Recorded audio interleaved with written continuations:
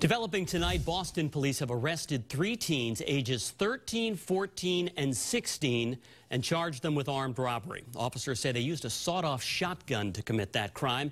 WBZ's Jim Smith is live in Mattapan tonight for us with the latest. Jim? That's right, Ken. Investigators here at the police station on Blue Hill Ave in Mattapan investigating this robbery by shotgun, which happened not too far away in Dorchester. And those investigators tell us these 3 suspects are extremely young. But it's troubling, obviously, when you see these young kids in possession of a shotgun, which is more alarming than anything. Boston's police commissioner reacting to what investigators call a troubling case, an apparent bold armed robbery on the streets of Dorchester. And the 3 people arrested are all juveniles. It happened Saturday night in the area of Chipman Street.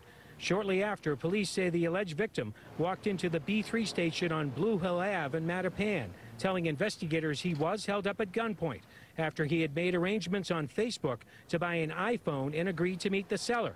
That's when he says 3 teens suddenly held him up with a sawed-off shotgun, stealing his cash. Identified 3 young juveniles, I think 14, 15, 16, who were responsible. They were brought back.